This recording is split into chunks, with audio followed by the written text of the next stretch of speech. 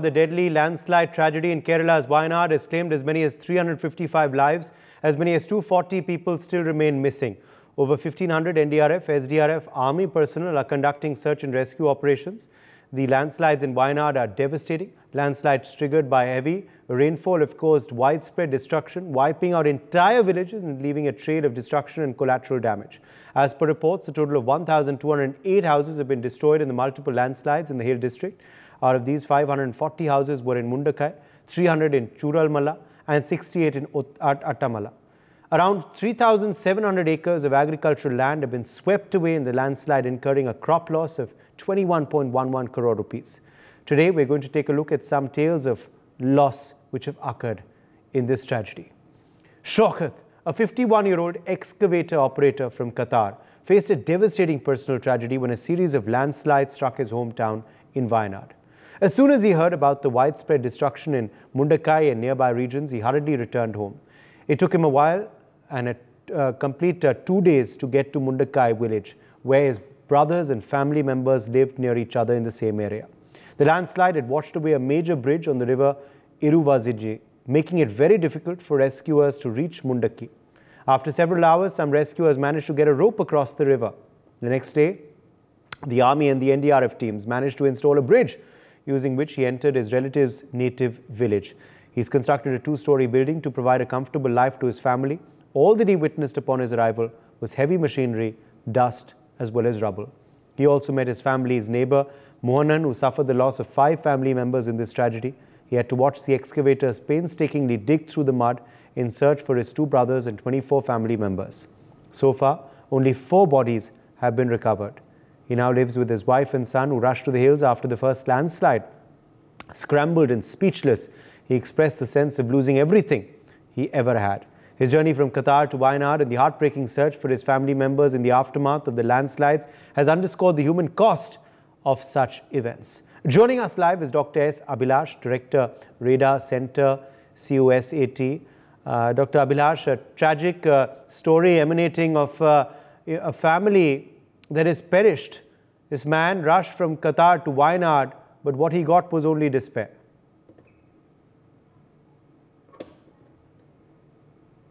Yes. Hello? Did you hear my question, Dr. Abhilash? Yeah. Please go ahead.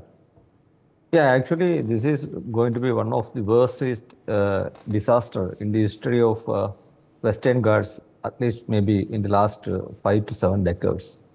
So the scale of this tragedy has been due to multiple factors, like though it is triggered by extremely heavy rainfalls. As we know, most of the landslides has been triggered due to extremely rainfall events, especially along the Western Ghats. But the scale and impact of this damage has been due to multiple factors like fragility and the susceptibility of the region, along with there are many other human interventions as well. Because though it is triggered inside the forest, but on the way it finds the route of this landslide debris flow has been very damaging. So in the history, in 1984, there was a similar landslide occurred close to Mundakai.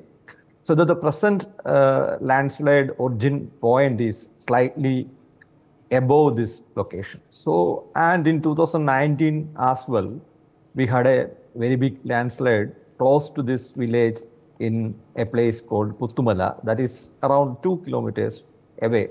And this Puttumala, the Mundakai, all this region is sharing almost similar kind of topography. They are on the 2 sides of the same hill, but this is the region where Wayanad, in the Wayanad districts, especially in the western margin, though Wayanad is a plateau, this is situated in the western margin of the plateau, where it shares, this district is sharing the boundary between another district known as Malappuram district as well as Calicut district. So considering this fragility of this region, if you look at the Chalia river, which is the main river in the Malappuram district, so the 25% of this drainage is coming out of this exactly from this region. And if you look at the topography, the hills are very steep. It's almost like 250 meter per 1 kilometer distance, horizontal distance. So very, very steep terrain. So that also might have aggravated the impact, because once the soil has been saturated with enough water, because if you look at the previous days, 2 days there were continuous rainfall of like 50 to 70% of excess rain during those periods. So that itself could have saturated the top soil, and the soil structure itself it is a kind of mixed gravy clay soil, and bottom there could be kind of very tiny particles mix up with the already weathered rocks and all. So it has all got a potential to retain more water. Once this water holding capacity has been exceeded, so that triggering precipitation, triggering rainfall due to a kind of mesoscale mini cloud burst kind of rainfall, that triggered the event. So due to that, there are a lot of debris flow. So it's a kind of shallow landslide. But if you look at the river structure itself, one of the river which is originating from this region, that is just rerouted, because as I told, in 1984 there was a landslide. Maybe the river might have that time the river might have took another path, and this time it might have taken its original path. On the way, this disrupted everything. And if you understand this, the some of the bodies, more than 50, 60 bodies have been recovered, almost like 30 kilometers far away from the site. So it's a very hilly terrain, and the drainage basin is very big. And so many factors, multiple together or compound together to aggravate this type of calamity, to make it more damaging. Yeah. Dr. Abhilash, stay with us. In fact, Shaukat is not alone in his grief. A 40-year-old woman, Kalathingal Norshiba, is grappling with the devastating loss of 16 family members. She lost her husband, a mother-in-law, and 2 more sisters-in-law and their 2 children in this devastating landslide. For the past 3 days, Norshiba has been standing before the Mipadi Family Health Center with swollen eyes, waiting to identify the bodies of her loved ones. Each time a new body was brought in from the landslide-ravaged villages or Chural Mala and Mipadi, she walked up to the makeshift pandal, hoping to find her missing family members. A body wrapped in white cloth with number 168 female child written on it in blue ink was brought in. A volunteer called for identification, and she and her 2 daughters, Nala and Tafsina, walked up to check. The child's face was disfigured, so she looked at the leg, indicated that it wasn't her niece. At the time of the incident, she and her 5 brothers were staying with her father in his house in Mundakai, close to the mosque. There were 11 family members in the house, and all went missing after the landslide swept away the entire house without a trace. She recounted how her father, Kunhamit, mother Aisha, and her 2 nieces, Aisha and Nafla, had been found, but her brother Mansoor, his wife Mohsina, and their children Shala and Shafna, her sister-in-law Sajna, were still missing. Months before this incident, the family was celebrating her niece Shala's wedding, which was fixed for September 22nd, a date that now hangs heavy with sorrow. Meanwhile, tragedy also struck this family when there was a possibility that they could have been away from all the destruction.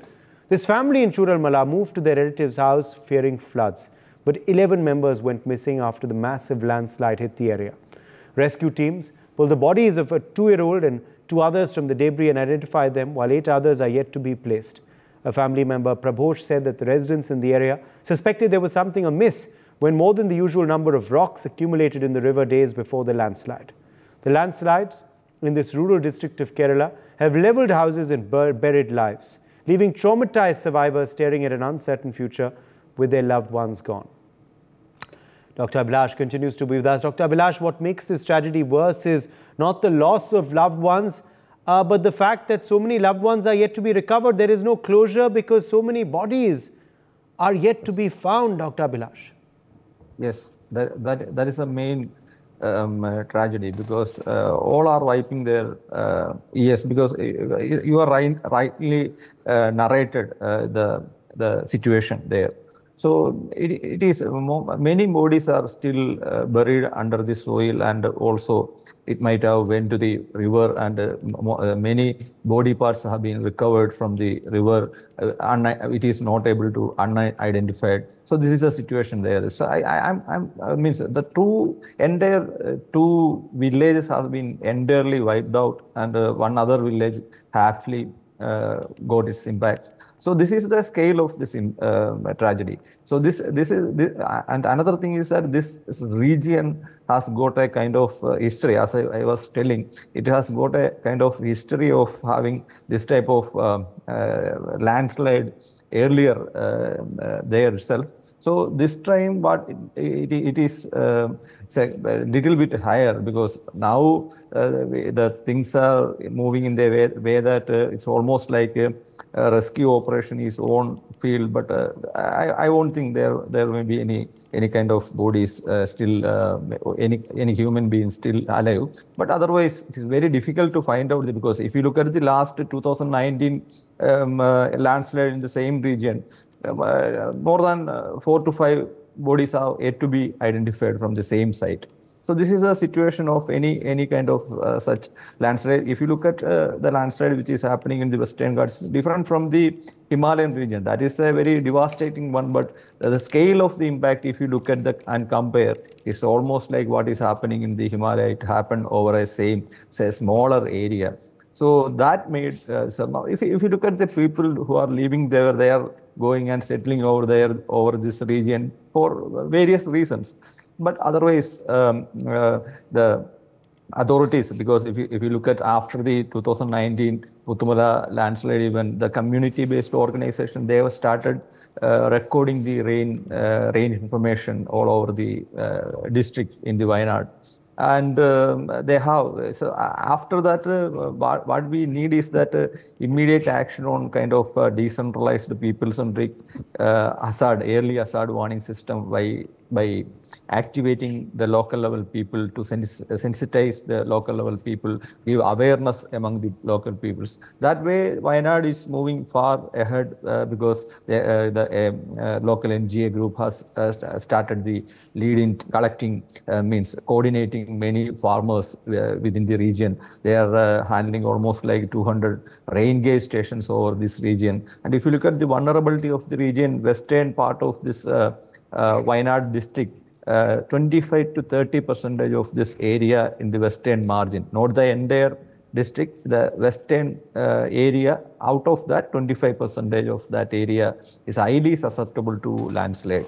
Whether it's almost like a shallow landslide, which is triggered by rainfall. Okay. Well, more stories are coming in. More stories are now coming in.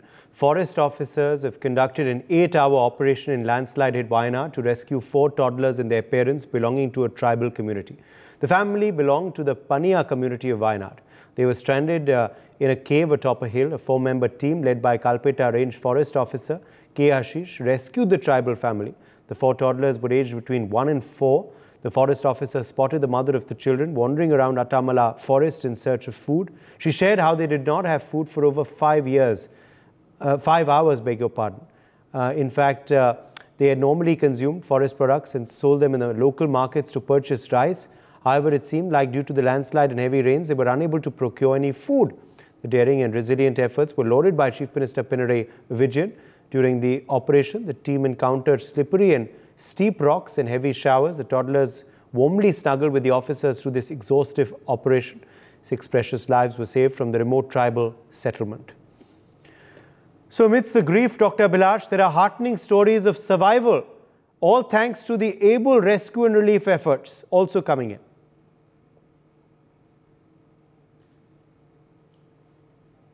Dr. Abhilash? Yeah, because this is the first time, especially the local rescue officers, they are means handling this type of situation with the, I think immediately with the help of Ndrf and the Army, Navy, the Air Force, they are all are at the site to build back better. But it's a situation where the rescue is still on. There are a lot of issues facing over there on the ground, but anyway, this has already happened. But thing is that if you look at this type of natural calamities in the backdrop of climate change, this can happen anywhere, because in the same time we are seeing this cloudburst even in the Uttarakhand, the Kedarnath also. So that means over India, entire Indian region is going to be a kind of disaster-prone area due to climate change. So here also we are witnessing that for the last 5-6 years. So we had a 2018 flood that claimed almost like 400 plus people life. That together, it is not on a single day. It was a accumulated mortality. But otherwise, I think this is going to be the one of the worst hit natural disaster in the history of entire Western Ghats, at least for the last 5-7 decades. So that is going to be the case. And if you look at it, and it is aggravated because of the population increase as well. If you look at the 1984 landslide over the same region, it claimed only 18 people's life. Maybe that may be due to not due to this much settlement over this region, but after the years and years, people are moving over this region, and they have to move because they have to find a way for their livelihood, life, and better life, and all that. Anyway, people are moving over there. But thing is that we should have a definite policy making after this disaster. It would have been placed after 2019 Puttumala event, because that time onwards there were indications of this region going to be one of the sensitive area where this landslide can occur. And even the local people, which I already mentioned, they have alerted the district administration about the situation, because they have recorded almost like 57 centimeters of rain in 2 hours. So if you look at the landslide calamity, it is mainly because triggered by the rainfall. So the rainfall recorded over last previous 2 days was of the order of 57 centimeters. It's kind of extremely heavy rainfall. So that is what some indications were there. And considering the proximity and the susceptibility of this region, this local group has informed the district administration about because the limitation of any landslide hazard early warning system is that we cannot pinpoint the exact point where it is going to happen. We can give a kind of regional warning to the local people based on that risk analysis, risk assessment with available data and all. We have to identify certain critical zones where this type of rainfall is going to happen. Yes. Or if that threshold is exceeding, we have to initiate this rescue operation. All right, Dr. Abhilash, we'll have to leave it at that. Yeah. Appreciate you joining us with your perspective on that big story. Let's also bring in now another special guest joining us live. Sonam Wangchuk is live with us, innovator and activist. Sonam Wangchuk, welcome. Thank you so much for being with us today. The landslides in Wayanad have claimed more than 300 lives till now. What message will you give to the people of Kerala? This is a very trying time for them. My sympathies and empathy with them, because they have become victims of something that is, on one hand, happening at global scale. They are not to blame. It's a thing that we are causing to our planet with our lifestyles, whether they're in New Delhi, New York, London, Beijing. So people in hills like Wayanad or Ladakh have to bear the consequences. So I feel very sad about that. If we then use the policies that are not adhered to, policies are not particularly short of in our country. They are good. But then when it comes to execution, they are not adhered to. And often we do things in places that are fragile hills, like wide roads and blind, development of cities and hotels and all such things that are in the fragile areas like flood baths. So these then cause such mishaps that innocent people have to bear the consequences. Right. In your assessment, did unchecked rise in construction and tourism lead to this tragedy? No. sure about Wayanad. I'm told that that's one of the big reasons. But I see in the Himalayas how, people who have business interests, vested interests, and leaders who support them or who get their support do things as if there's no tomorrow. That you benefit from these today, and then our elections happen only every 5 years, but people who live in the local areas have to bear the consequences for generations. So therefore, I think wherever such unchecked development should not happen, there should be a system in place, and that should be adhered to strictly. We should learn from countries like Chile, who are so particular about, it's a very disaster-prone country, but the losses are so minimal. That's mainly because of how they take the policies, not because they have better policies than us. They really stick to those, and that pays them back in times of disasters. Right. Mr. Wangchuk, how can we balance economic interest with ecological interest? I think that's a very important balance that needs to be maintained. But how do we do it, according to you? So this is one of the biggest problems, because we see the current gains, profits for businesses and companies, and we don't see the long-term consequences. Like in the Himalayas also, businesses come, set up their industries and exploit the natural resources, make the ecology poorer, and the hills and the landscape weaker for such disasters. And then when disaster strikes, they are not there. It's the government who has to use taxpayers' money to repair things. This is very unfair. So when we allow any such people or businesses to profit from these, we must see the long-term consequences and make it that much more difficult for them. But unfortunately, that's one shortfall of democracy. Our leaders, our officers do not see beyond 5 years. And such things do not happen in 5 years. They happen in, 20 years, 30 years. So we have to have better systems that are adapted to the realities of nature rather than our 5-yearly election cycle. Yes. Okay. Tourism now is one of Kerala's biggest sources of income. What can be done to promote sustainable tourism, sir? Yes. So tourism on one hand is a great blessing for people in faraway places, but then it has to be limited so that its damages do not outweigh the benefits. So whether it is in numbers or in the way tourism is conducted, you can't have the same life as in big cities in the faraway, remote tribal hills. You have to adapt to the way people have adapted to those landscapes and make that a learning point for those who visit. They should visit to learn from the differences that such places require from peoples and how they live.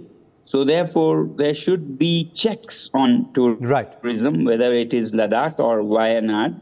We shouldn't, reap benefits, or rather exploit today and pay for it in long term. That's what's happening, and I've seen it here in our mountains also. So better balance of what lies tomorrow. Now, this is difficult for people and businesses to do because they're carried away by the short-term gains. It's for the government to regulate these, and that's exactly why we nominate or elect governments, so that they show us the way by framing policy. Appreciate you joining us with your perspective on that big story. For more such videos, subscribe to the NewsX YouTube channel, hit the bell icon.